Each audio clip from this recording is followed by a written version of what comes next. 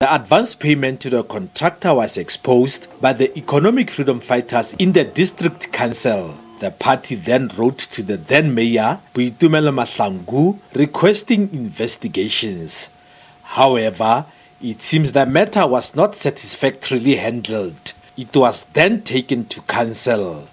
A motion of no confidence was tabled against the mayor. During the ordinary council sitting of the 25th of February 2021, council took a resolution to put a motion of no confidence to the then mayor, Boitumelo Mahlangu, and then she was replaced with Councillor Kgalalelo Sereko.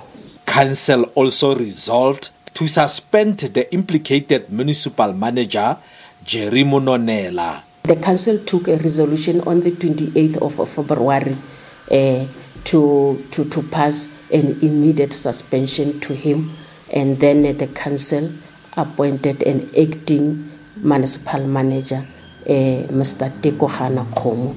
The removal of the mayor has been welcomed. You'd remember that Dr. RSM was one of the municipal council where the IPC decided that there must be a removal of the Troika. There were a number of reasons at that time which were given. We are also encouraged by the fact that there is inclination by structures of the organization to carry out the instructions of the organization. We are also confirming that indeed Comrade Kgalalelo Sereko was the preferred mayoral candidate of the IPC. It was a long overdue motion.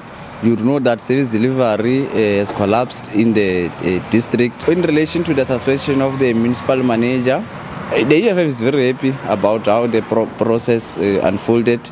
In particular, that we gave him a chance to explain why he should not be suspended. SABC News has been reliably informed that Mahlangu will be challenging her removal next week Thursday at the Northwest High Court in Mahikeng. However, when contacted, Mahlangu declined to comment. Patrick Dintwa, SABC News, Vryburg.